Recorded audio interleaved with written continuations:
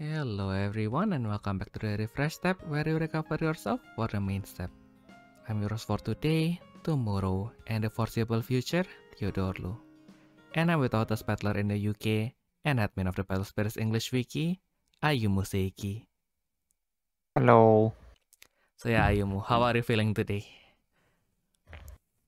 Alright, still doing a lot of tests for the Pro Tour. Oh yeah, because like next week we are definitely going to the Pro Tour. Yay! You already booked everything, so now I can't not go. Exactly. Yeah. You're forced to be with me. Yes. And I'm going to take a 1 week break after that because we have to prepare for the Grand Open right away afterwards. So it's like, oh, okay. Oh my god, don't even mention that. Because after the first Grand Open, the second one will be in Liverpool 2 weeks later. My god.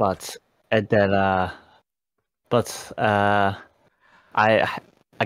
have basically less than a week to prepare. Because with the week before, or on the week of the Grand Open, I'll be visiting my bestie in London. So I can't. And it's like between 11th to 17th. So I will literally be leaving from London straight to Liverpool. So I can still do that test with webcam and everything, but I will have to know what to bring already because I can't change my cards. So I always say I'm gonna bring some spares, but I would need to know what deck I'm using. But yeah, to be fair, for now, I think with only set 1, 2, 3, I think we can still bring everything within 2 storage box, no? If you only bring one of everything. No, 4 of everything. I suppose I can, yeah. Yeah, but do I want to is another... Yeah, I mean, it's still going to wait a little bit. Yeah, well, I mean, I think the main problem, actually, no, the main problem, I think the one who will be troubled the most is actually gonna be CZ. Cause the carton is ordered at my place. Yep. So he would either have to stay with me after we return home to get his cards, or he would have to wait until we go to Liverpool and then oh my god. and then he can finally get his set free cards. God bless his soul. Well, to be fair, I'm not even sure if he's going to that Grand Open. Like, if he's qualified for the Pro Tour in Amsterdam, I think he might not go because he also had work to do. Oh yeah. Yeah, but now that I mention it, I will have to ask him later if he's want to stay at my place after we're done with the first wave. Yeah. First Grand Open, I mean, yeah. Which is also it's a very hectic week, some hectic month actually. Like someone tried to meet up with me for this week or next week. I was like, sorry, Perry, literally found me at the worst timing. Exactly. Because he want to visit me, but it's like, nah, sorry, my friend is coming over on Monday, and then on Friday we were going over to Central Europe for 1 week, and when I return, you can visit me in that gap, but you have 4 days to visit me. After that, I'll be in London, and then I'll be in Liverpool. Like if you're not, because he also work on weekdays, so it's like if you're not free in any of those days, then you have to wait until the 20th of November. So 1 month later. And imagine if you actually, and thankfully you didn't take up my invitation to celebrate Christmas in Germany. Imagine if you still go here during Christmas, it will be even more hectic. Since you will probably have to go to the US in January, right? Yeah, I'll probably in Atlantia by that point. Oh, is it Atlantia? No, the next, I don't know what's the Pro Tour, but yeah. I think it's in LA actually. No, that's the World Championship. Fuck my life. Fuck my schedule. Yeah. it's everything is in the US and it's so not going to be that far. No, No, but like, I'm not gonna stay in the US for a whole fucking month. So, why will you? Yeah. like, everything there's so fucking expensive. I don't want to stay there. I think the things in UK is already so expensive enough, and it's even more expensive than in the UK. It's like, how do you guys even manage to survive? Yeah, that is a good question. Because like I think I remember that whenever we shop in in the Netherlands or here, like whenever I buy something, it's like, ooh, should I buy it? And like Ayumu, like just slightly. Oh, yeah. And then you just look at, and then I think you just told me that yeah, in the UK it will cost you like twice. So it's like, oh. Yeah, exactly. This is pain. This is pain. But talking about money though, like recently, like right now in the UK, there's a shop doing a kind of a sale thing, and it's £20 for 12 random sleeves. I think like 12 packs of random sleeves with art as well. It's not just like the Dragon Shield ones. So yeah, so £20. How much is that in euros? £20, probably 25. So yeah, not too bad. I think it's €1 equals to 0.8 pounds, right? Yeah, it's 23 euros. Yeah. Yeah. So €23 for 12 packs of sleeves. I got 12 for mini and 12 for standard. And even if I add in the shipping fee, shipping fee, it's still cheaper than buying in Hong Kong. My God. So it's like, I'll take your whole stock. Oh my God. Why? Yeah, why am I tempted? I'll take some pictures. If you're interested in some of them, Sure. I'll see if I can give it to you. Alright. Yeah, cause I don't think I'm gonna use all of them anyway. But like, you might as well. If I'm gonna keep playing Saga or like card games in general, I'm gonna need them anyway. So exactly. Yeah. It's like always the dilemma of okay, so I wanted this sleeve, I bought it, and then now this is so pretty, I don't want to damage it, so I'm not opening it. Because like if you, I think like my card game collection is already somewhat way too big than it should, but I remember that when I go home, like I have one whole, not really a suitcase, it's just a small travel pack. But it is filled basically to the brim with sleeves. It's like whenever I open that pack, it's like, what am I doing with my life?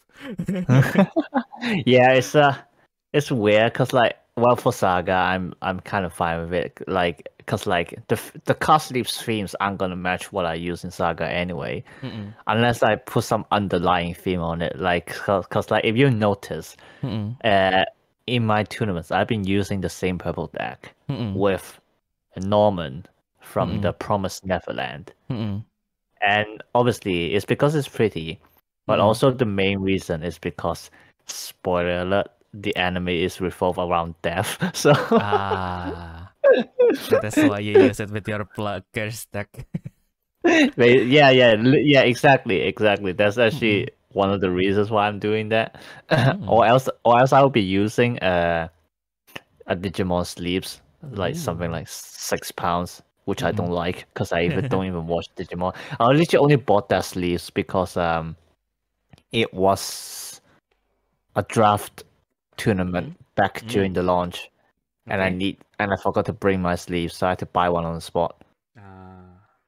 Yeah, that's it. I think she's like a trainer or female or something like that, but I don't really care. I think she's from the game actually. Okay. Yeah. Because like I also had another one from the game. I did not play the game. I mean like I like Digimon more than you do, but I did not play the video game where she came from. But it's like, the art is way too pretty. I need to get this regardless.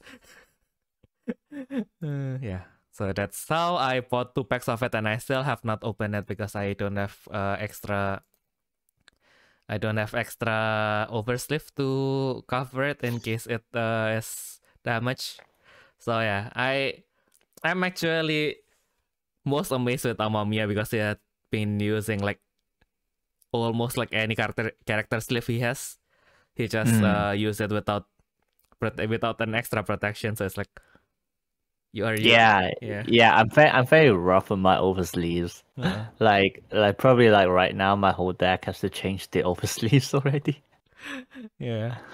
I would need you to buy me some later on. Okay. Because like as you said, it's cheaper in the Netherlands or Germany. In but Germany, yeah. I mean, like in Netherlands, I don't think we have visited the card shop yet, unfortunately.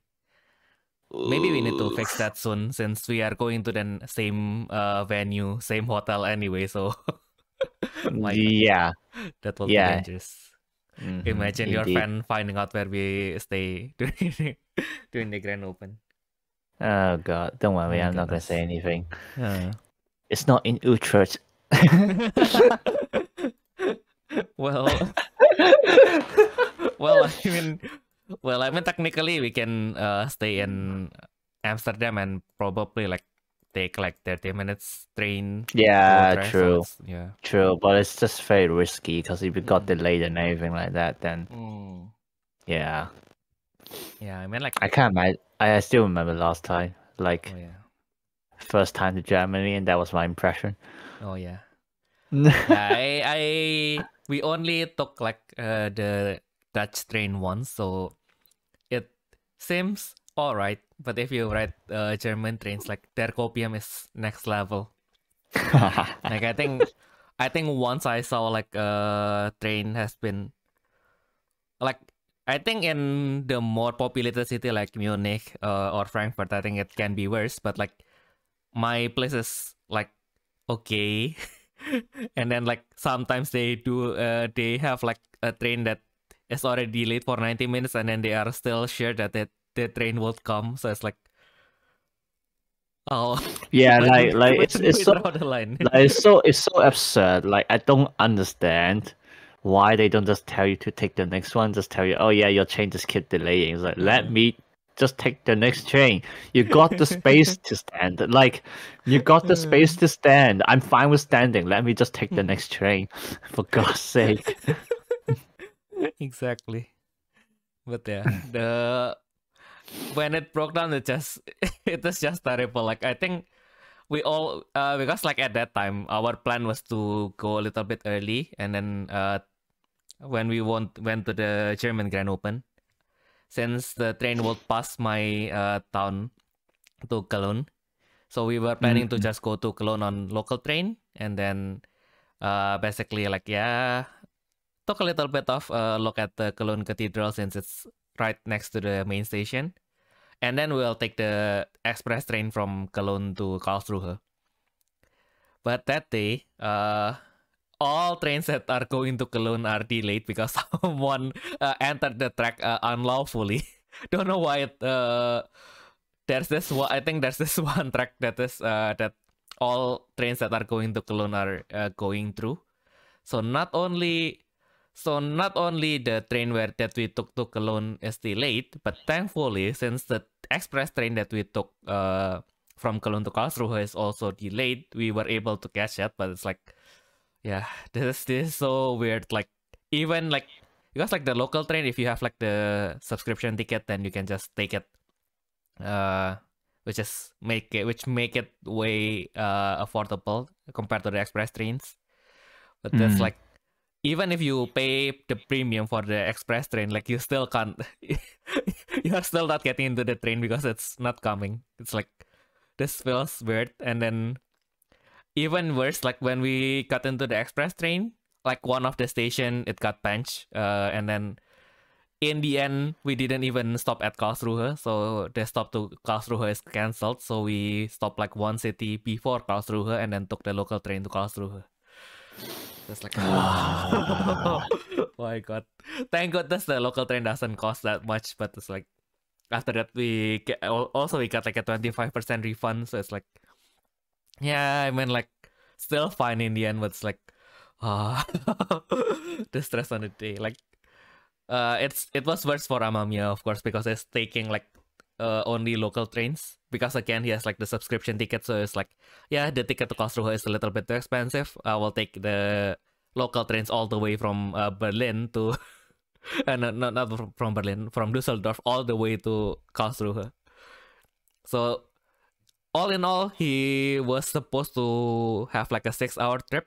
So he departed at around 1 p.m. So he should be there around 7-8 p.m., which is basically like when I and Ayumu arrived there. And then like, yeah, as Ayumu have told us in the Karlsruhe podcast episode, he reached the room at around 2-3 a.m. So it's like, oh. Yeah. Whenever you can pay extra for a direct train ride to in Germany, just pay the extra if you can afford it. Yeah, it's not. It's like time is money, as they say. You might as well save your time. Yeah, goddamn. Thank goodness this time it's in the Netherlands. Don't know if it's much better, but at least I guess. I guess we don't have to use the trains as much, since thankfully the venue so far has been pretty close to the main station. So yeah, I guess as long as we can get to the main station, then it will be much less stress. We can just chill, walk around, and the Netherlands, for I'll give them the credit. Although we had history, but yeah. Yeah, it was really walkable, so yeah, it's nice. So we tell them about our plan in Amsterdam. How detailed should we do that? I don't know. Like, well, I just want to say how we're planning to go to the gallery. Yeah. The art museum Yeah. in Amsterdam for the day. Like, yes, we're just gonna sacrifice our practice time. Just gonna chill in a posh gallery. Just to get the Pikachu. Yeah, with my Van Gogh Pikachu. Yeah. Yeah, like the moment they said, "Oh, sorry, the Van Gogh Pikachu is out," I'm going to turn back. I'm going to take the train back to Utrecht. I'm going to find the true duelist guys and ask them to give me spill all your secrets. Train me. Prove that you guys are the true duelists. Yeah, well, I was so like in the UK. There's this online shop that if you shop for £30 or more, you get a Van Gogh Pikachu for free. Yeah, but I think they only sell Pokemon stuff, which is why I didn't get to it yet. Yeah, I'm not gonna buy any Pokemon cards until Ogerpon comes out. I simp for Ogerpon, like Kieran did. Yeah. But yeah, I think I remember that for the Pokemon Center, they are sold out of stuff that are related to the campaigns. It's like, oh, oh my god. Yeah, I mean, obviously, when people try to get the stuff, they're gonna go to Pokemon Center first. So that would be the spot that runs out the quickest. So like you will have to look for online shops or like your local shops to see if they have any spares. Mine.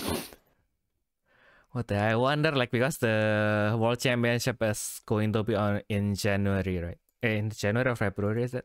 End of January. January. Like, yeah, it's around that time, yeah. Yeah. And then afterwards we'll have the World Festival. And then on March 1st we'll have the Booster 04. And then yeah, I wonder when the next Grand Open will be. Is it March? I thought it's the end of February. No, it's 1st of March. So it's basically technically if you count it as 30 days a month, it's going to be end of February. But, bruh, like I don't understand why they push it back that much. Yeah. I think it might be because like the Evangelion collab is like on the spot. And it's like, oh shit, no, we're gonna add stuff to it. Yeah. It's like yeah, that is a little bit an oversight on their part. It's like, we don't have any collaboration for this. Actually, we do have. We already have them, but it's like they want more. Like I think like they could have handled it a little bit more traditionally. Like maybe they can just give out like an extra pack that you can get if you buy a box. Since I think the Evangelion stuff is a box topper anyway, right? No, it's not just Oh box my topper. god! Oh yeah, no, it's another box topper. It's basically like the Gundam, so they need to basically repack everything now. Yeah, but yeah, literally. Like, but I suppose on the other hand, it's probably it's a good thing if you're going to World Championship, because like the whole like it's going to be set free meta. So like by then you would know very clearly like how it would go. So it's easier to test and everything. Than like how we have right now, literally just 1 month to test everything new. Fucking hell.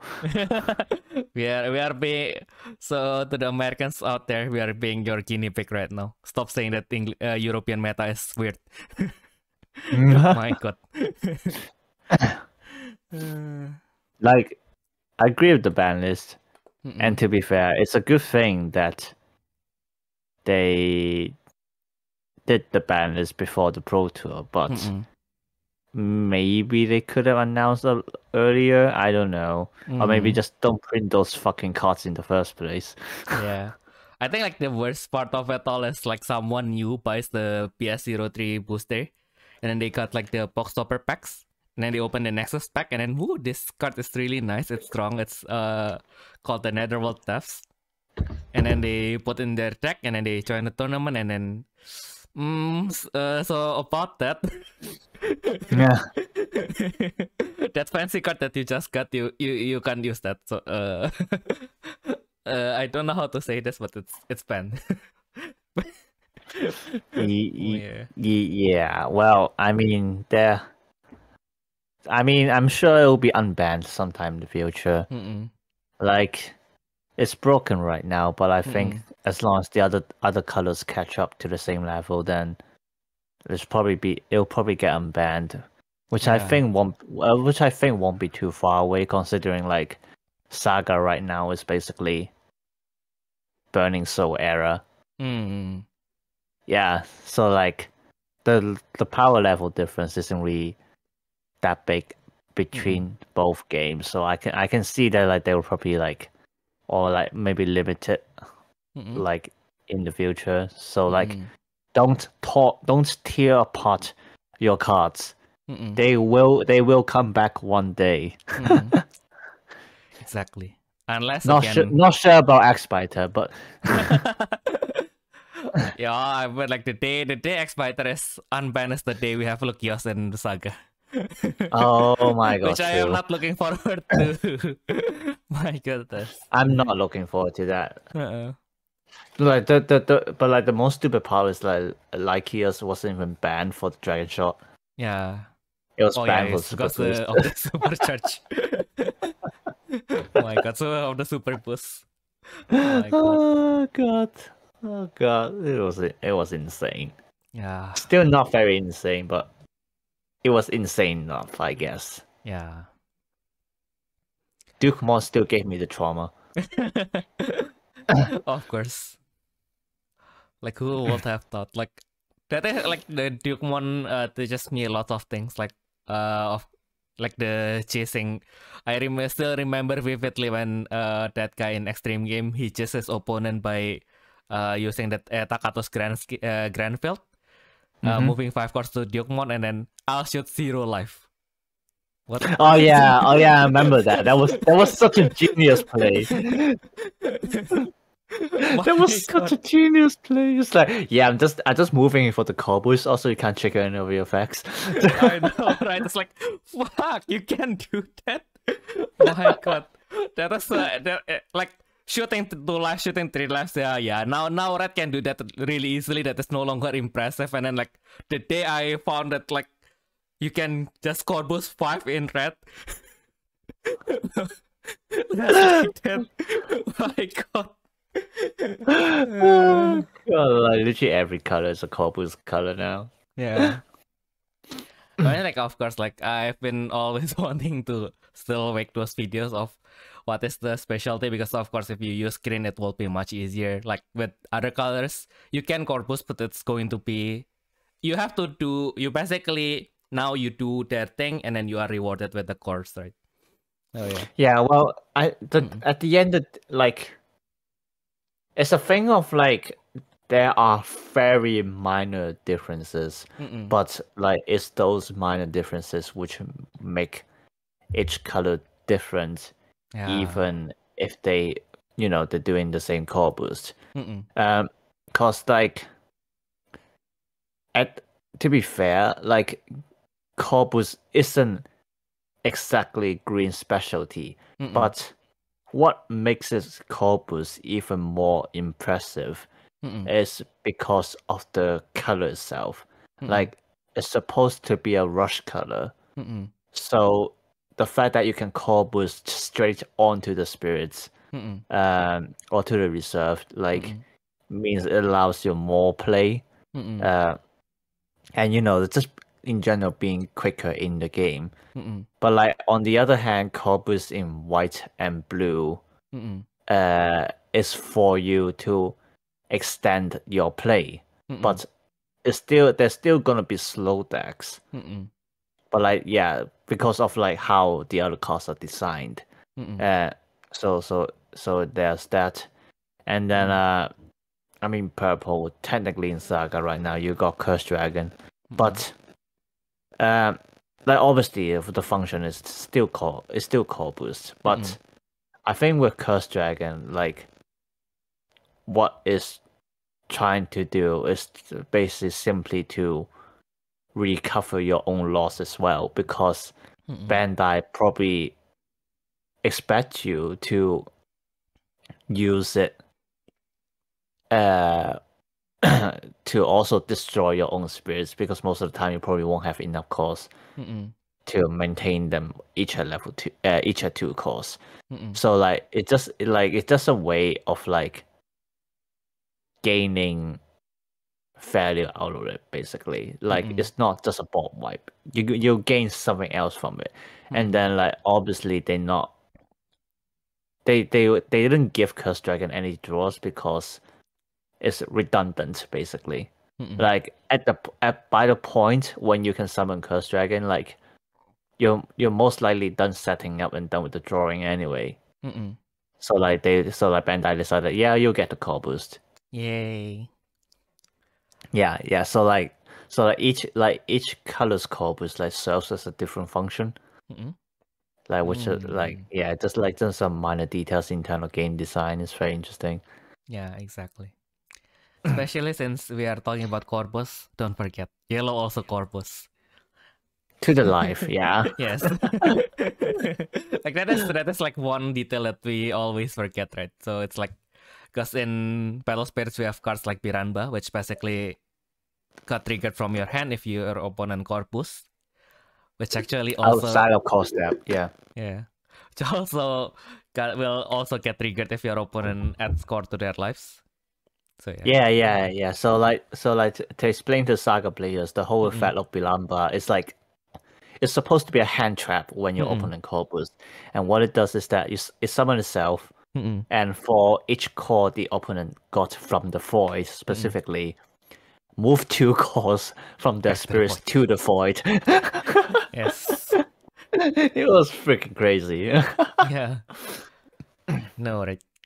It's like it's also like why green is still better in core boosting, because like in other colors you probably can afford to bring like 1 to 2 cards at core boost. So like if green is meta and then your opponent has Piranha, because it's the meta. So as an anti-meta, if they bring Piranha, you will get damage more than if you actually use green.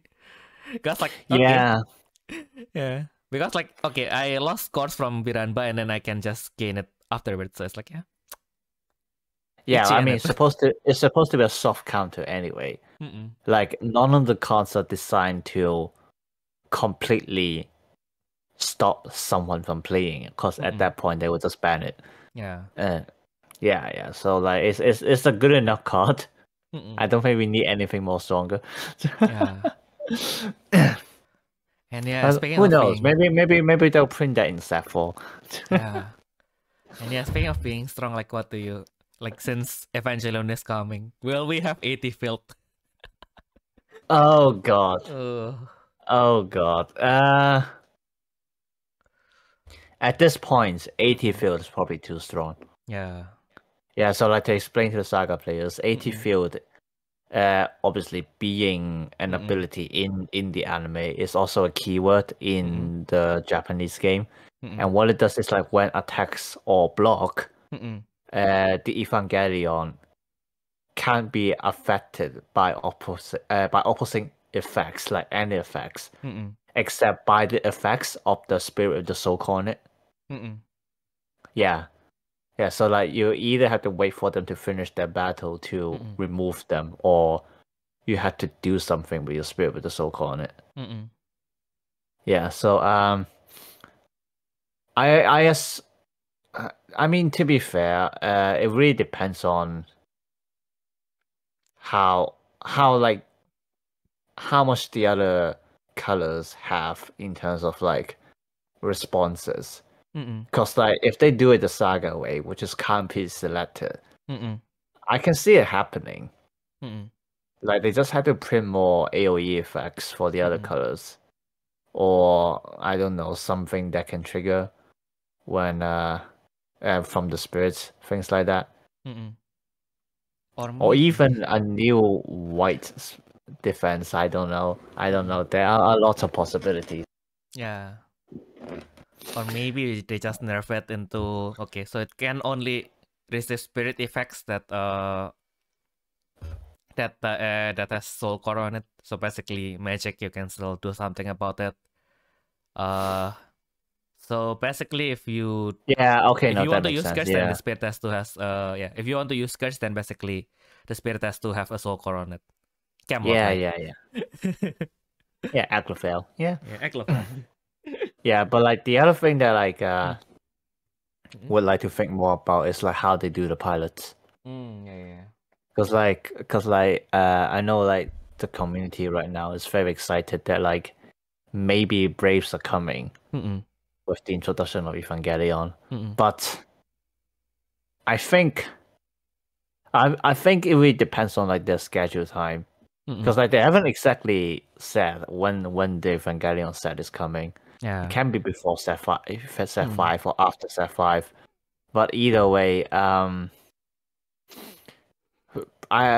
think Braves would be too early. Because like even in the original game, like set 5 or was it set 4? Set 4, set 5 around that time, we started to get later. Yeah. No. I mean, like during set 4, set 5, that was only when we started to get double symbol spirits. Oh yeah. And it's only when set 10 came in, which would be like already 2 years by that point, that when Brave was introduced. Yeah, because like I mean, obviously, like people can just say like, oh yeah, the Braves don't need to have symbols. But you gotta also remember like the very strong point of being to apply any effect onto any spirits you want. Yeah, so and like if they're gonna print Braves, they're probably gonna make like a large amount of it. So you can't just have every one of them being like a very harsh condition, because like no one's gonna use it. So so like if anything, I think what the Evangelion might do is actually gonna be similar to the sanctuaries.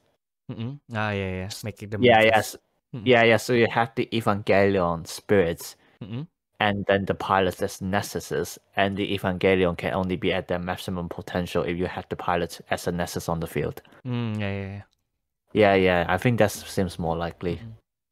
Yeah, actually, I also had the same thing in mind, because there is a reference in the past, if you know a game called Gundam Cross Wars. I heard of it. I don't really know how it plays though. Yeah, I think I only took a pick on when my friends played it. At that time, I was still playing Vanguard, so I was like, yeah, why would I touch that? Because at that time I was Gundam. No. I sunk too much money into Vanguard at that moment. So I try, whenever I saw a new card game, I just told myself, yeah, I shouldn't try that. I don't have the money. But yeah, anyway, my friends who played them really like it, and I think I remember vividly. So basically how they do it is basically the pilots has a mechanical trait. So basically, if you have the Gundam and you have the pilots, then you can basically just tap it, and then the the Gundam will gain something, basically. Yeah. That's what I'm thinking as well. It's Yeah. like something, it'll be something along those lines. I think Braves are too early. I mean, even in the original games, the pilots exist at both Braves and Nessus anyway. Yeah. So there's predecessor for both things. Is that what? Predecessor? Is it predecessor or predecessor? Predecessor. I don't know. Yeah. Predecessor. English lesson with Ayumu. Predecessor. Predecessor. Yeah. Predecessor. Okay. Yeah. I forgot English that. is hard. Yeah, I forgot that my Google Translate will be also recorded. I hope we don't get a copyright claim from Google, especially since we are going to upload this to YouTube, which is owned by Google. Just cut it or make a beep or something. Yeah, beep. Predecessor. My goodness. Language is hard. How do I know one? The best part is that, like, you know, like how there's always this quote that says like something along the line of like, the more you learn, the more you don't know, or something like that. Yeah. Yeah, that's literally me with the English language. Because like, for those who don't know, I'm an English major. So like, and then after getting to university with English, that's when I realized that like that's when I understand why people actually struggle to learn English as a second language. I know, right? Yeah, because like I don't have that experience, because like, even though I'm born in Hong Kong, I regard English as my first language, or at least one of the first language. Like I literally learned English and Cantonese together. It's like, yeah, your typical bilingual families. Yeah, exactly. No, yeah, but like the best part was because my parents was afraid that like I would be bad at English if I don't start using it early. Because like, that's the case for most people in Hong Kong. Because like, especially since my mom is a teacher, a secondary school teacher, so like, she's seen how a lot of students refuse to learn English because like, it's hard, they're lazy, stuff like that. Yeah, so like, what my parents decided to do is that they only let me to indulge in English contents until I was 6 years old. But like that's when they realized there was a problem, because like, when I was interviewing in the kindergarten, and then the principal put an apple out, and then we were all conversing in Chinese the whole way through. She asked me in Chinese, "What is this?" And I answered her in English, "Apple." and my mom was like, "Oh shit." The price that you need to pay for that advanced knowledge. Yeah. So like, I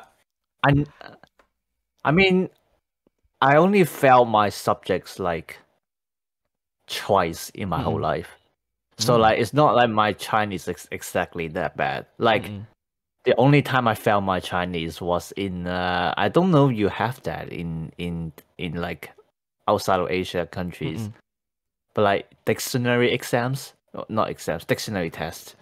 So like, yeah. So like, it's, I mean, there are variants, but like, most of the time it's either your teacher spells out like maybe like a whole paragraph, and you're supposed to listen to what she said and write it out.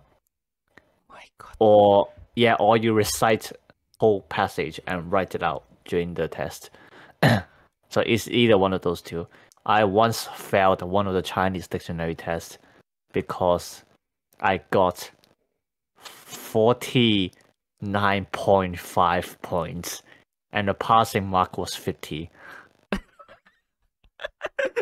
Oh my God. And but like that was my first time failing failing anything really, typical Asian life.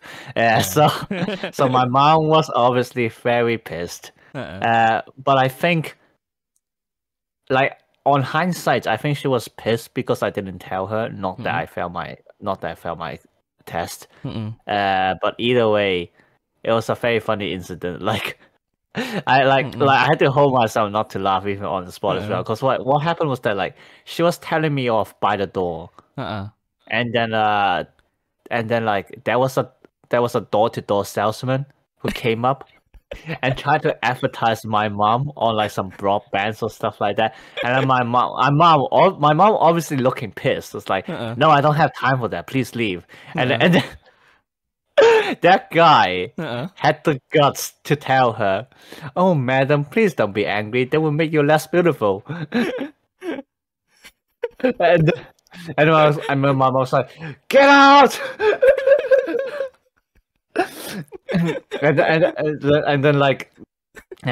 then she was so pissed on that night that cause like she was cooking and like I can't remember, like she was cooking, so she was holding like a pair of ivory chopsticks.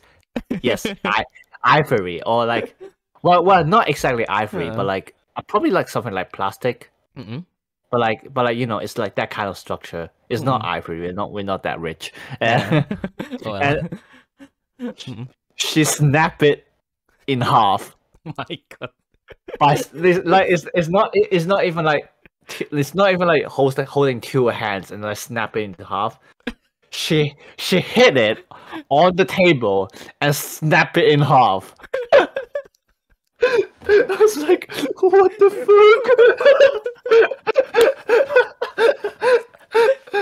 Oh my God, that's why you don't mess with the Chinese aunties. Literally, yeah.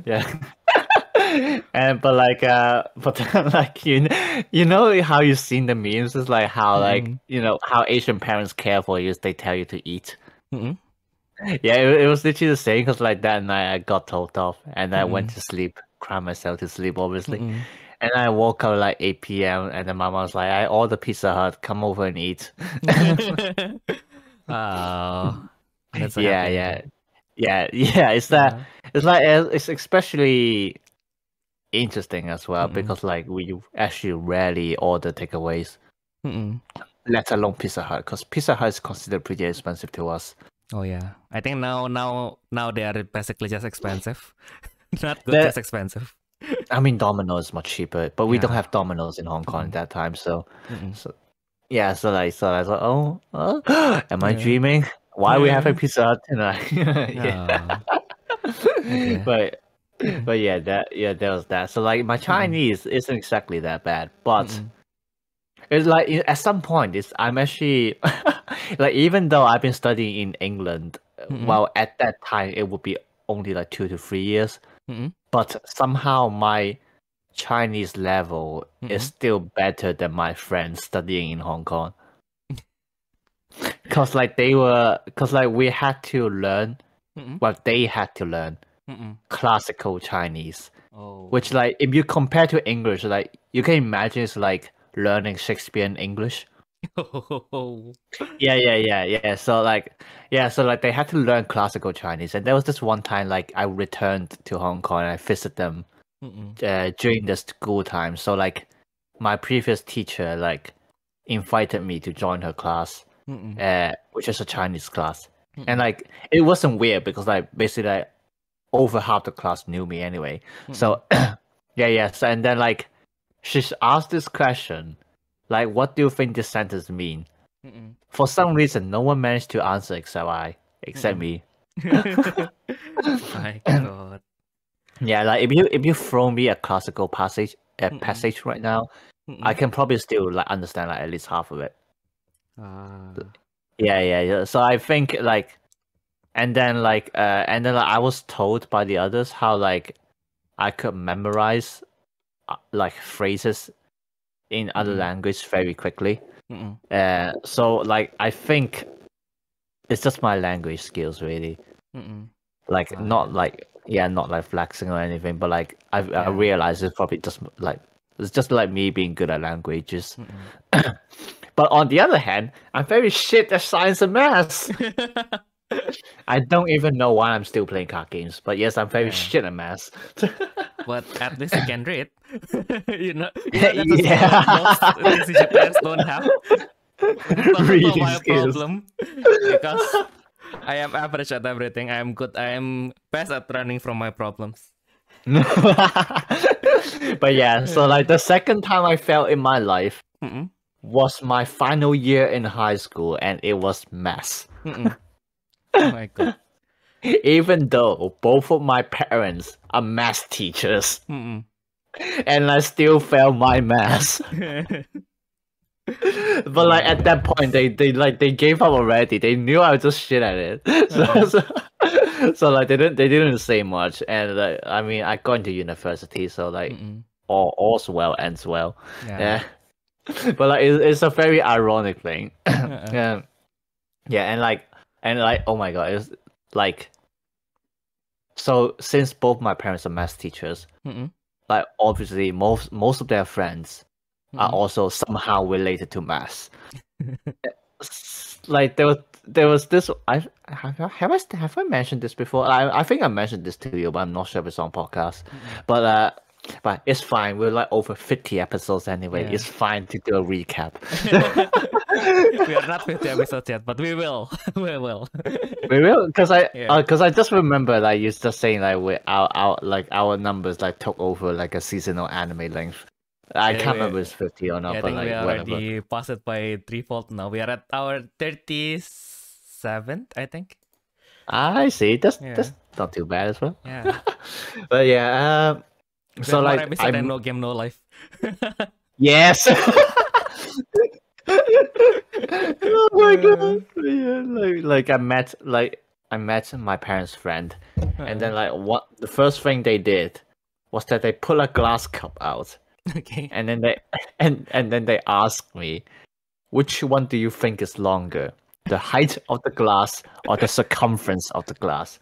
I was like, what the fuck, man?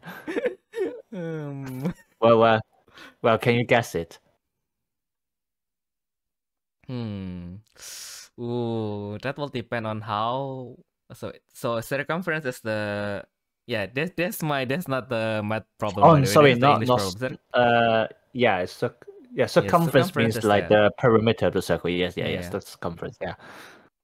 Yeah, it will depend on the class, of course. But since he asked that, I think I would assume the answer will be the circumference will be taller. Yeah, that is true. Like it should be true for most cases anyway, unless you get a very weird cup, because like. If you put like your two fingers, like your thumb and your index finger, to measure the diameter, so like assume the gap between your fingers is 1. Your cup isn't going to go over 3 units. Like, it's not going to be that tall. So if you think of it that way, because the circumference is always going to be times 3.14. So if the height isn't over 3 units, then it's always the circumference that's longer. My god.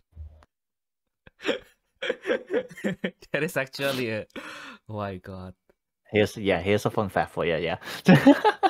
I need to test this afterwards. Yeah, but like obviously I didn't think about that. It's like it's just some cheekiness from their friends. No, right. It's not something you would want to think normally.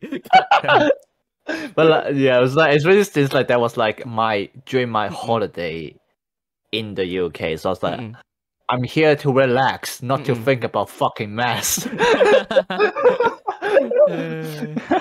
But no, like later on, like when I got older, like I just like, because like another question they like to ask, which by the way, if you're a parent or like your friends have kids, never ask them if they like their parents' profession, because the chances are they won't. So it would just make it awkward. So never ask. So like in the case of my parents, like or my situation, never ask me if I like maths just because my parents do. Because it would just make it very awkward. But I don't care. I just straight tell them no. And then the best part, and then the best part is like later on, it's just my parents answering for me because like they was like, "Oh, do you like math? Oh, does your son like math?" And it's like, and no. Which is funny because my mom was also a math teacher before she owned a school, and then like my first sister, she also majored in math before she took like her master's degree in education basically. Okay. Yeah, and then my remaining two sisters and I myself, we ended up becoming computer scientists. Oh god. Like Indian is just math with extra steps, isn't it? Yeah. Like I'm the weird one out in my family because the odd one out. That's the term. English is hard because like my little brother is also majoring maths right now. But like I'm the only one in the family who's doing language. Yeah, I kind of understand that because like although I'm a computer scientist technically, I have a bachelor degree in computer science, and I sometimes don't really think as a computer scientist. Like I think like people who when we work in an environment with mostly computer engineers, because like the discipline between computer engineer and computer science are pretty different. Although they might sound similar, like computer engineer, I can't really reach their level because so the computer engineering, it's more into how the hardware works. Yeah, so like basically like more like building a PC or something like that. No. Oh. But it's more like how the machine works mechanically. So sometimes the programming is more precise. So it's more like with computer science, it's basically just using math, an algorithm to build a program. And then usually you are counting it with basically like theoretical numbers.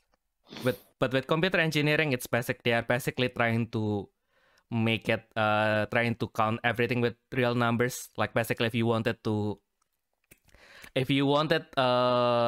traffic light to basically turn on like exactly 3 seconds after the red light is turned on. So it's like everything has to be precise. So if you have to take account of, okay, so the lamp need like this much second to turn on. So you have to turn on the light at precisely this many seconds to reliably have the green light turn on 3 seconds after the red light turns on, basically. Yeah, so like considering the gap, the delay between like the release and receive of signals. Yeah, exactly. But for computer science, it's more like, okay, so there are some especially since I am a web developer, so there are more mistakes that I can tolerate, because like if you wait 1 second longer to load a website, as long as it's not too long, you basically don't really care about it, right? You don't really care about like 1 millisecond difference in opening your website, right? Yeah. So it's like, yeah, that is why, like, I think the expectation would be, okay, so if you're a computer scientist, then you will not be as precise, but you will probably be able to be a little bit more mathematic in your approach. But I just brute force everything, by the way. So that's probably why I am a mediocre programmer. But yeah, anyway. Your story is actually also like, how to say, unlock some of my core memories, 3 in total. Because like when you mentioned like how you do the Mandarin exam and the Chinese exam in Hong Kong, basically like because I also failed most of my Mandarin lessons in like elementary to middle school, because our teacher came from China, so she basically used like the Chinese curriculum. Yeah, so like the mainland Chinese, the mainland Mandarin. Yeah. And then like even the exam is basically she's just reciting one word, basically. One word, not one sentence, one word. And I still what? One word. And I still fail everything. Oh my god. Bro, we were so intense that like missing one, like making one word wrong loses 5 points and maximum 100. So basically, if you want to pass, you can only miss 10 words. My God. Yeah. But yeah, it's basically I think I've told you before, but there's this one time the test, the number was a little bit weird. So basically, she gives you a default 8 even if you don't answer anything correctly, which wouldn't do anything anyway. And then one question is worth 4 points, and then I get 10 in total. Which means I was only correct for half number. God damn. Oh my God. Yeah, because I think I still remember vividly because the question was fire truck, and then I only remember the character for fire, so I just wrote that down, and then I forgot everything else. And then my teacher, out of pity, she gave me half point. Wait, fire truck, but fire truck doesn't have the word fire in it. Oh, is it something else then? Yeah, it's fire something. It's probably fire truck or firefighter. I forgot about which one. It might be firefighter. Yeah. Yeah, I just remember there's 2 fire on top and then something on the bottom. Cause like the word for fire truck is actually no, that would be that's traditional. Let me see if like the no, there's no difference. Yeah, cause like fire truck in Chinese is more like meaning the car which prevents burning. So not exactly fire. Ah, I see. Yeah, but like the term for firefighter, it would mean a person who saves the fire. Yeah. Ah, I see. Oh, it's not this. Chinese simplified. Huh. It's not what I remembered. But yeah. Yeah, it's not the one that I remembered. But yeah, anyway. Yeah, and they're 3 words as well. So like if you're saying you got half point from it, then probably it's 2 words. Oh yeah. Oh, actually, it might be train. Oh. Because train is like that. Oh yeah, that's actually possible. Yeah, because like it's not train.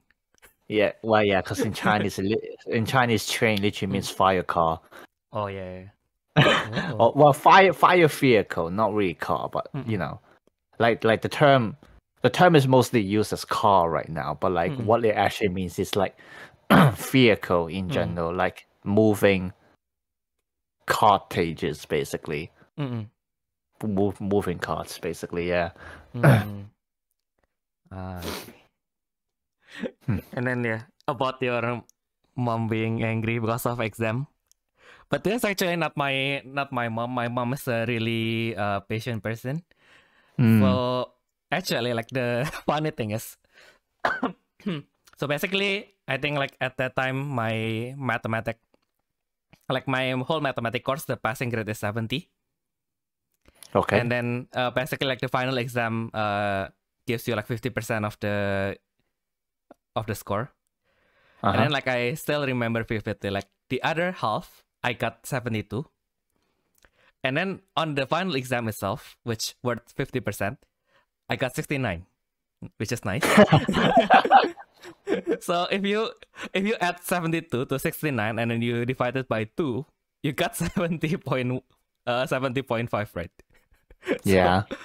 Which is a passing grade, right? So I told my mom, if I come to the exam, the best thing that can happen is I increase my score by half. Do I really need to go? And then my mom said, no. Okay, then I will not go. Okay. So that ends there. And then after that comes the holiday, and then my homeroom teacher has his birthday. So we, of course, since we like our homeroom teacher, we came to the school and then we celebrated his birthday. Yay! And then my homeroom teacher who teaches physics, he is of course a good friend of my math teacher. And then he was like, and then when he saw my face, he was like laughing, like, Theodore, like, you see your math teacher yesterday, she was fuming because you didn't come to the makeup exam. Like, what the fuck? Like, I know that he would not improve his score at all, but like, he can at least come and show his face. Like, because if I fail the makeup exam, like, they will still take the higher grades anyway. So it's like, yeah, why, like, why are you disrespecting me by not coming to the exam? It's like, my god, ma'am, I can't. My school is like on the other side, because like my school is pretty much on the top north of my hometown, and then I was like in the east, so it's like it takes lots of times to go to my school, so like I'm not going to bother just for a 40 minutes exam. So it's like, yeah. And then she was like, yeah, it's like the way he expressed it, like, your math teacher was fuming, Theodore. She was sitting with anger. It's like, my goodness. Yeah, if she was angry in front of me, I would probably not find it funny, but like, because it was described to me by my physics teacher, it was like hilarious. Like, thank goodness I did not meet her that day. Because like I also pissed her. Yeah, I also pissed her a lot because I at that time I was planning to go to like Singaporean universities, which the high school curriculum for Singapore and Indonesia is way different. So I need to pretty much how to say, learn differently, which I failed to do. So in the end, I did not get into any of the Singaporean universities. But yeah, there was a time where I kind of like, I don't know why, but I brought out the textbook from my extra lesson to my math class, and then like my teacher was like, also like, she was annoyed, like, yeah, why? Yeah, you can't even do this shit, and you want to do this. Because yeah, I think like the mathematics level for Singapore is basically, they covered everything a little bit further, so until like probably first year of university. So at that time I read everything, and then like, yeah, this doesn't make sense, because I am really weak at mathematics that works differently, like integrals, chemistry. Like if the mathematics work like mathematics, so like in mathematics physics, yeah, I can do that, but like you give me like a slightly different rule, and then like, this is not working in my brain. My god. Yeah, that reminds me how like two things. One is how like I almost missed my what's the word? Condition for the university. Well, one was because I failed my maths, so, so I was 2 points lower, but also because like basically I was supposed to get like 6 points from English, but I got 5. And but like I did a remark, cause like what happened was that like my teacher told me I'm not even 1% off. I was 1 mark off from one of the papers to get the average score of 6. Yes, so I did a remark. Unfortunately, they did give me that 1 extra point, so I got a 6 in English. Thank goodness. Yeah, and then the other thing is like, my Chinese teacher in high school. Yes, I learned Chinese in England. Very funny. Well, that's just because we just like to get a cheap high mark in one of the subjects, because we had to choose one language. So I was like, yeah, I'll choose Chinese, and I just easily got 7, which is like 7 in IB, which is like roughly basically like 80-90%. You can think of it that way. So that, hey, I'm just gonna choose Chinese and get my easy 7. But like we hate that teacher a lot. Like we heard that like even other teachers hate her because like she's just like a scum. Cause she's she just like to talk shit about people. Like yeah, so like in my high school we have 2 separate curriculums during the last 2 years. So either it's A level, which is a system within the UK, or IB, in international baccalaureate or something like that. which is like, as it sounds, international. I chose IB, and then during my Chinese class, she like to talk shit to us about the people in A level, and then like the A level peeps told us, because like we're like, you know, we're friends. Like maybe not friends, but like at least we live together in the same boarding house. Fucking hell. and then they told us how she talks shit about us. So like she talks shit about the A level people in the IB lessons, and talks shit about the IB people in the A level lessons. Of course. and then it's like, bruh. I mean, we kind of expected it, but like, it's just very funny to hear about. And like, there was this one time, one of us, called Leo, who was 1 year higher than I am, and then he, like, the teacher said that like obviously she's supposed to say secretly to the others, like she always starts with like, don't tell the others, okay, you know, something like that. Like, and then but obviously we always tell the others, because like we're pals, we're bros. But, but like she said how Leo probably wouldn't get into what was it? I think it was UCL, which is like one of the top universities in London. Like he won't get into UCL, and then like, Leo heard about it, and he was furious, but he didn't say anything until like the last day when he was confirmed that he got into UCL. He literally stormed into her room, and it's like, I got into UCL, you bitch, fuck you, and just left. Because like that was his last day anyway, because like they couldn't do anything about him. Good for him. Yeah. Good going, Leo. I'm happy for you. I don't know you, but I am happy for you. Oh my god. Oh yeah, that was hilarious. Love it. Yeah. Oh my god. Yeah. Yeah. Actually, and then the last core memory is actually, how to say, like, because I don't know if they still teach them, but like when I was learning Indonesian for the first time, we were kind of like introduced to this like old spellings, which we don't use anymore, to be fair. But you know where they are still actually got used? Like what, politics? In the Netherlands. Oh, okay. Yeah. So basically, if you find any Indonesian products in the Netherlands, they would most likely still use the old spellings of the old Indonesian spellings, basically. Oh, interesting. Yeah. If it is how to say, if it is produced locally in the Netherlands, then they would use the old spelling. But if that's the new products, then of course it was printed in Indonesia, so they would use the new spellings. But yeah. Okay, yeah, like, that's right. That is why like the going to the Netherlands, regardless of events, it always feels like a little bit endearing.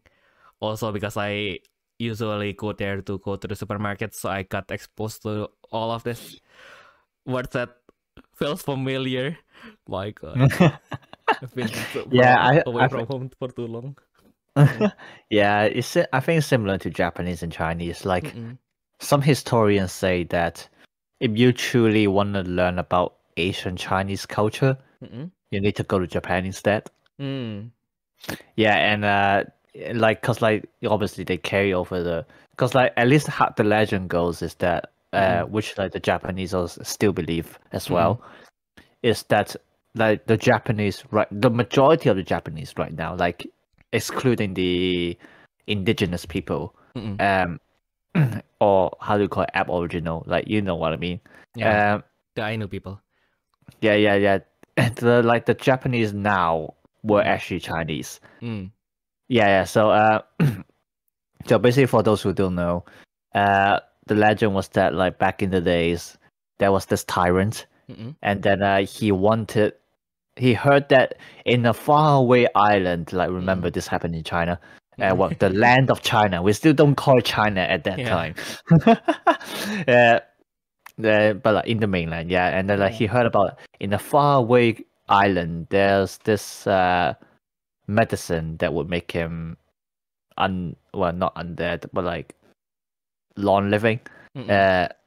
Yeah, and then immortal. That's the word. Yeah, that would make him immortal.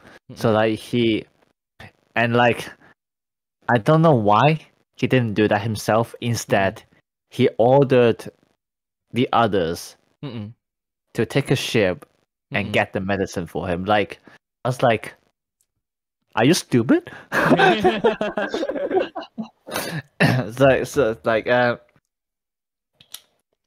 And then the medicine aside, obviously it doesn't exist. Like the people took this chance to get on the ship and never came back. And that's how Japan started.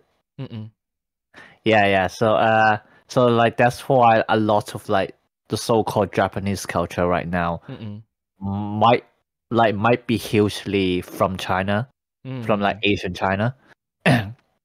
Yeah. And like it's even more obvious with like the language system. The language system didn't start as Chinese. They had their own language. Well, Japanese. But like at some point, one of the emperors, like my history is not very good, so I can't remember names. But like one of the emperors decided that like they want to adapt some of the Chinese system, and that's when kanji came. That's when kanji came from. So if you have read any of the old Japanese scripts, or like just looking up like legends, for example, Amaterasu, like Amaterasu, 5 words, supposedly all spelled in kanji. But like so it's literally it's like the alphabet, but instead you got a simple circle as like an O, or like a simple straight line as an L. Each sound is a full kanji. So yeah, it's something like that. So yeah, and it was only much later on when they decided to, I don't know, simplify or something like that. And that's why hiragana and katakana exist. Yeah. And that's why if you understand both Chinese and Japanese, you could clearly see a lot of like the influences from like the Japanese language. For example, in Chinese, when we say future, we either say, well, in Cantonese, 未來, or in Mandarin, 未來. And in Japanese, future is pronounced as 未来. Yeah. So like you can hear like there's some influences. I think you call it onmyoji. Onmyoji. Onmyoji means something else. Oh yeah, I'm stupid. Yeah, onmyo. Yeah. So like things like that. Yeah, and like talking about that, like the Chinese language, actually wasn't unified until basically when the Chinese were shit, I can't remember. I can't remember the whole name of my country. The People's Republic of China. There we go. Yeah, and like before it started, the Chinese language wasn't unified at all. So even though we write in the same way, we will all pronounce the word differently. Yeah, and then it was only recently that people started to research about the pronunciations of Chinese words, and it became very hard to do so because they couldn't track down like kind of the original sounds of each word. But like luckily, one breaking point was that like even back in the days, people try to unify the pronunciations, or at the very least make a dictionary out of it.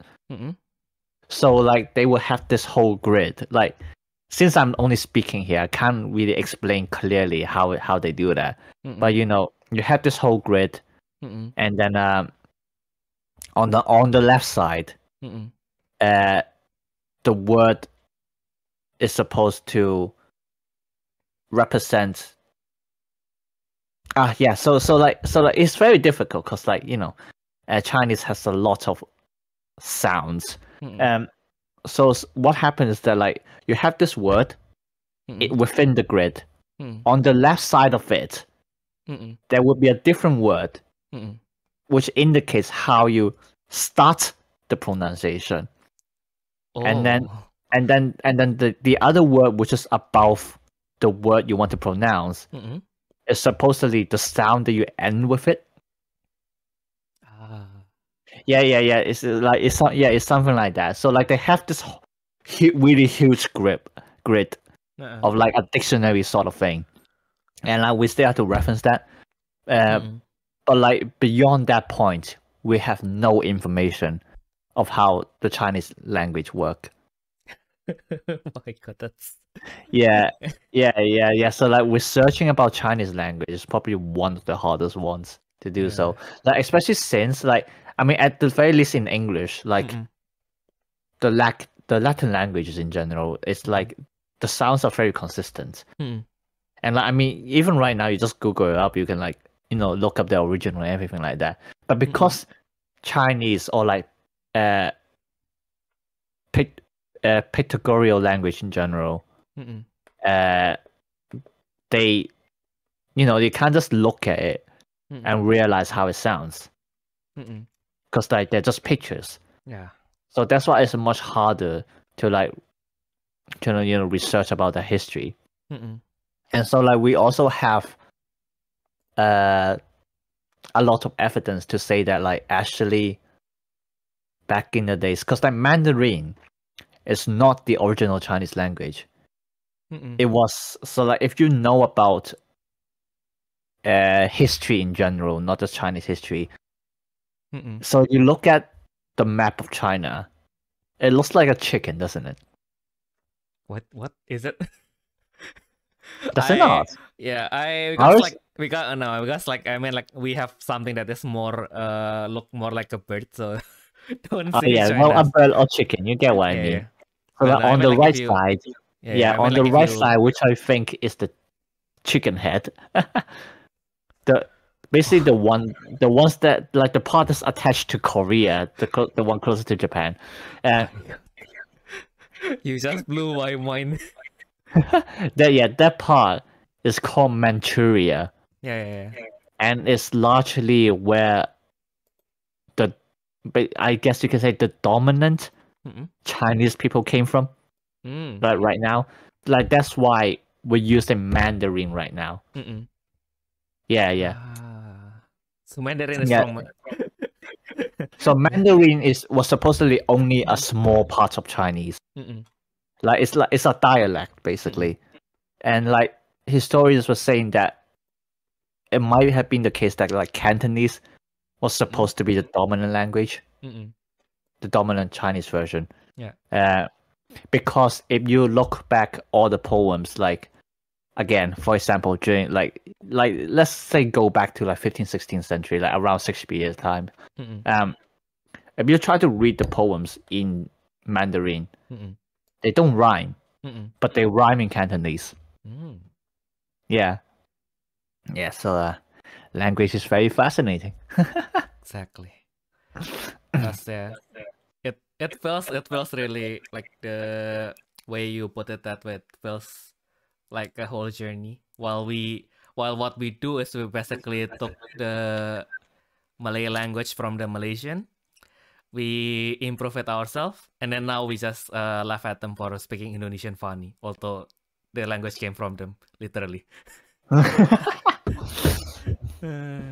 Oh my god, no, you remind me of those posts there's this stupid Americans just they made one of them I think you've seen that as well, just make a post why do the British speak English? Don't they have their own language? Where do you don't know where to start to comment on that. Where do you, how do you really talk the convention of like you put like a group of people's name and then you put ish and then you realize that English, if you took away the ish, that's not America.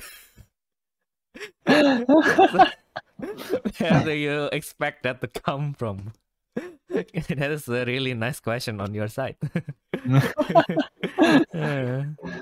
Yeah, that happened.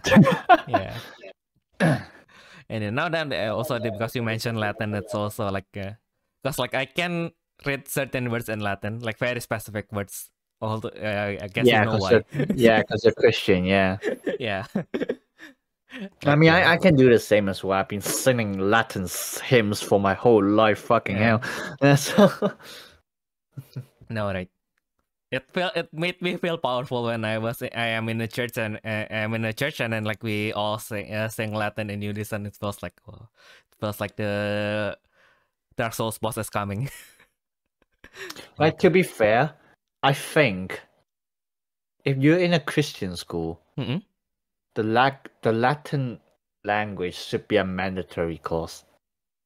Like, I don't want to add more subjects to these poor little children, but I mean, like, from a logical standpoint, if you want to persuade someone to join your religion, you first need to have them to understand what you're doing. And like, until I enter high school, I had no idea what the songs I was singing was about.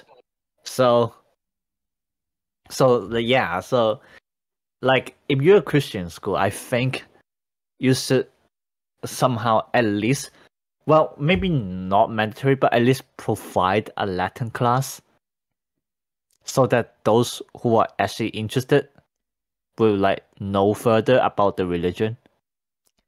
Oh, that is also why I can, if I were to learn like a Japanese song, I can't really get it into my head unless I have like those websites that puts like the Japanese lyrics and the English lyrics side by side, because that's also how we do it in Indonesia.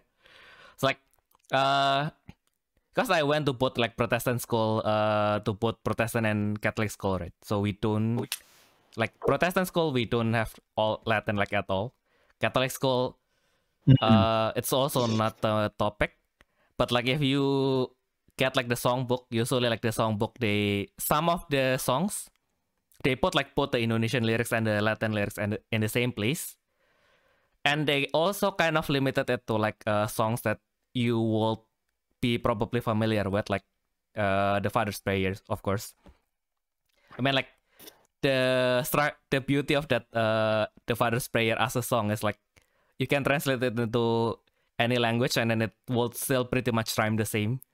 Or at least like in English and Latin and Indonesian, pretty much rhyme the same. So it's like you heard Pater Noster and then like I don't know why, but I can somehow continue from there.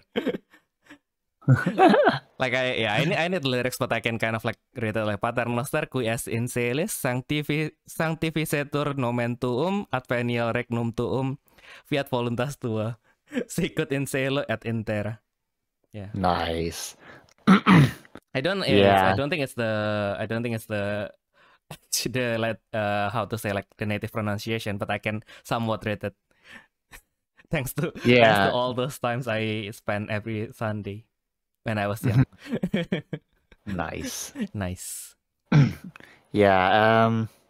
And then like another thing is that like I don't know how other schools do it, but at least in my experience, actually I think I've mentioned this before, but please, like your religion class, please don't just be 30 minutes of reading our Jesus story. Yeah. I ain't gonna understand shit if you just read it. Like, so Jesus held 5 breads and 2 fish, and somehow he could feed 500 people. Yeah. And then like I was like, okay, sure, that works. And what's the meaning behind it? It's like, okay, yeah, sure, cool. It's a really cool story. Okay, what it means then? Yeah, Is it probably that's supposed also to just mean Jesus is all powerful, or like it's supposed to mean something else? You have to tell me that. Yes. The meaning is yes. But yeah, but that's also I think I get your point, because I find like when I moved to like the Catholic school and we talk more about like, okay, so it's not just like, okay, you have to help people, but like this is how you help people. Like, okay, this is like how the church do some kind of charity work. This is how you can help to contribute to this. And then like we even have like this period where we have like the practical lesson where we need to visit some kind of how to say, like, don't want to say it's marginal people, but like in Indonesia they are quite much the marginal people basically. So like my team, we were sent to the mental hospital because because like in Indonesia mental health is not really a topic when I was young. So like we were sent to the mental hospital, and then we were asked to converse with the patients who are nearing recovery, and basically get their story, talk to them, like help them feel like they're human basically. And then like really nice. Then also like we talk about the crusade. And how the church reforms and everything. So it's more like it is more of a more tangible stuff. Of course, we talk about the Bible, but like they talk about more tangible topics like how the church works and everything. So it is something that you can see, right? Yeah. That's nice. Yeah. And I think like the one that I've like this, it is going to be so but this is like back then in early 2000s, so it's when this kind of topic was not as how to say, where we don't need to be as careful. But yeah, basically like back then, like all boys, like of course they wanted to, the place where they want to go is the red light district. Because I mean, like if we are talking in Europe, like I think I was quite fascinated because like because just like Ayumu, I also sometimes I write stories, much less than Ayumu, but yeah, I was like kind of fascinated by the idea of like prostitute as a person, right? And how true. How in Western culture, like now, how their how to say, like their social standing has been evolving through time, but like how in Asia, especially in Indonesia, it's still a really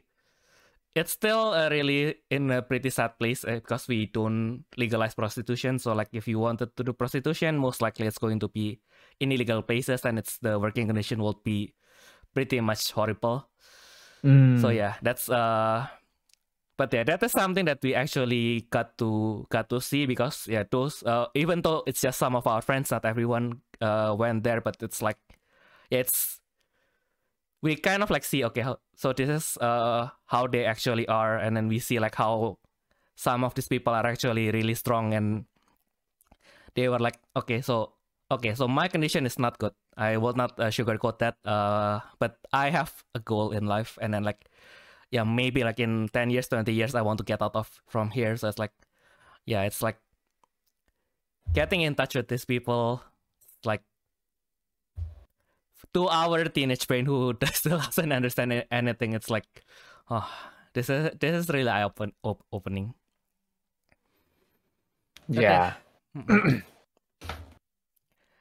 Yeah, I mean, like a lot of the times, like even in terms of fiction, like I found that like people seem to really like avoid anything that's like related to sex, basically. Like that's the most prominent topic. Like obviously there are other ones that they avoid, but like sex is like the most understandable example. And but like as a person who studies literature, I literally see all of them as equal. Like you know, like if you ask me, like except for the most normal genre, like you know, romance, adventure, horror, stuff like that. You know, like like anything about sex, yeah, I just read them. Anything about gore, yeah, I just read them. You know, like anything else that's disgusting, yeah, I still read them. Yeah, because like the thing is, like at the end, I think a book or like a story in general Mm-mm. is like a reflection Mm-mm. on a person's thought Mm-mm. and opinion. Mm-mm. Yeah. So even if I don't agree with them, Mm-mm. I would first have to read it Mm-mm. to understand what and why they're thinking this way. Mm-mm. So like I don't discriminate Mm-mm. any kind of literature. Like if you write something, you Mm-mm. draw something, Mm-mm. I would accept that. I may not like it, Mm-mm. but I was like, cool, you done this. Good job to you. Yes. You know. Yeah. So yeah, so like but obviously I think this is also related to my personality. Like I'm quite an open person. Mm-mm. So like I'm willing to talk about all kinds of stuff. Mm-mm. As long as like not too disgusting to me. I still have my limits. But Yeah. Well, but I like mean, like, but my limit is higher than most people, so to say.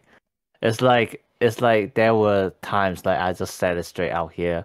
But like, obviously like I mean like under like kind of professional or like serious situations. Like not just like, I'm like I would still talk about like things like, uh, pedophilia, stuff like that.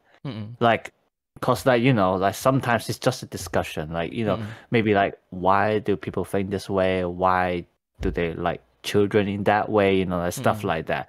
Like it's just a normal topic. Like it's not like we're saying like we agree with them, but like somehow there were too many cases when like I was told to stop.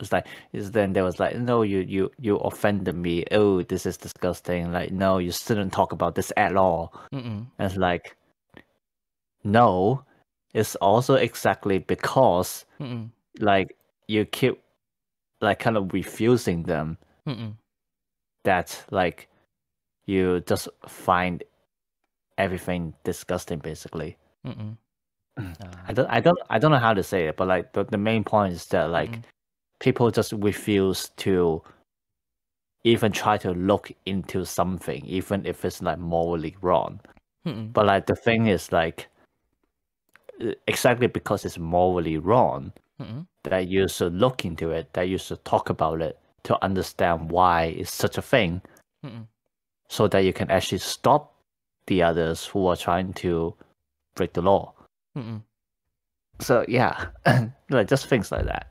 Yeah, I think I can understand that because like, especially since I went to like an international program, so of course like some people, they kind of when they know they're in Germany or people who are outside know that I am studying in Germany, of course they wanted to brought up like, so what is their opinion on World War II?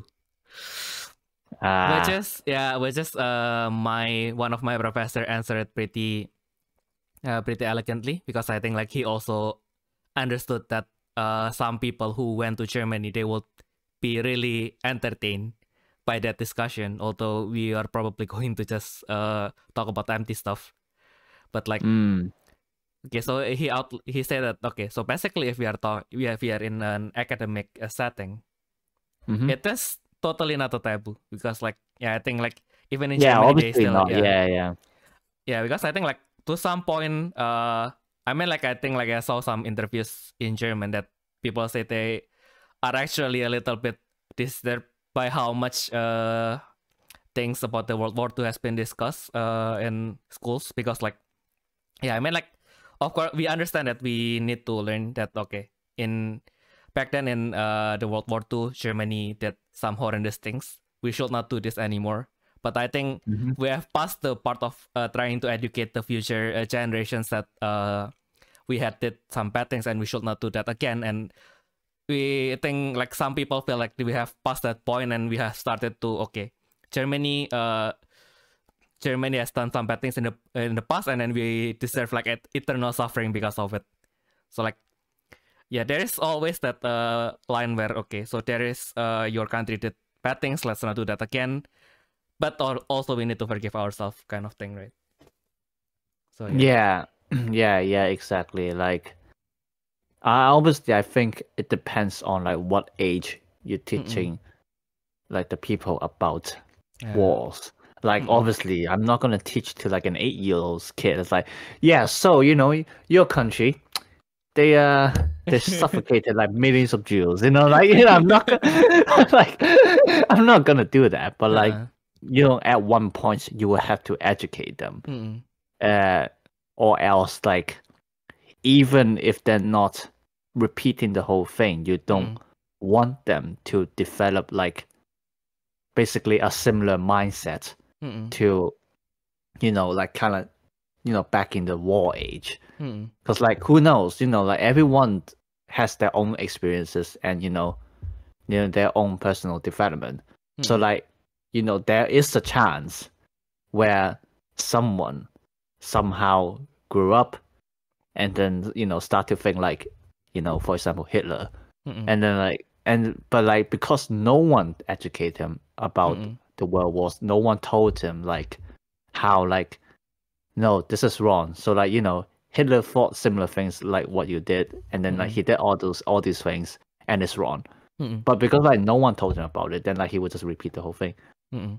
No, obviously at this point like someone will be able to stop him, but like you get what I mean. Like you don't want people to like go through the same kind of journey again.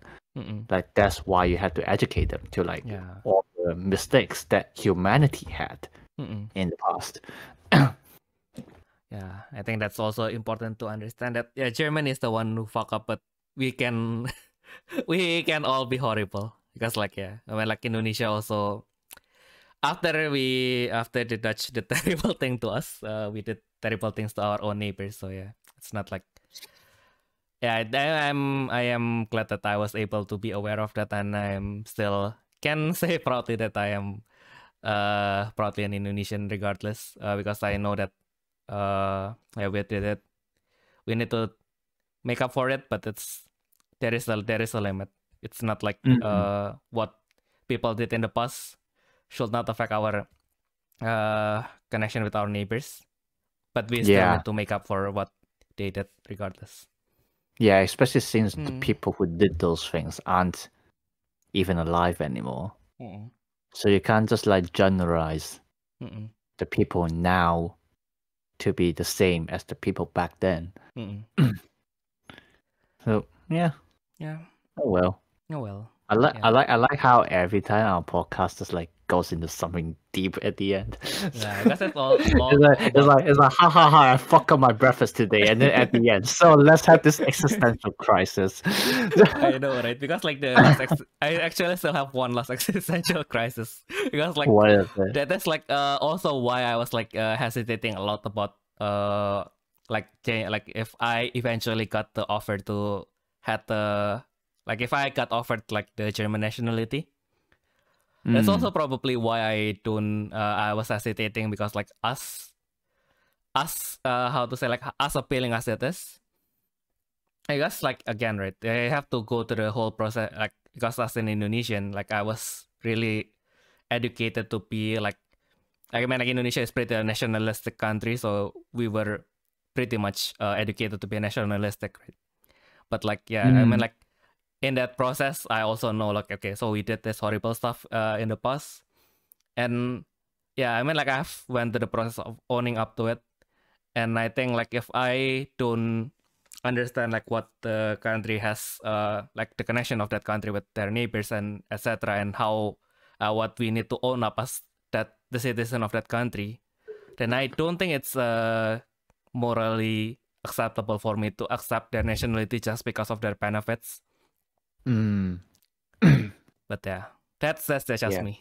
But anyway, since again like say before we went into more existential crisis, if you I mean like we wanted to talk more about Pro Tour, but I guess that has to wait until we are finished with the Pro Tour.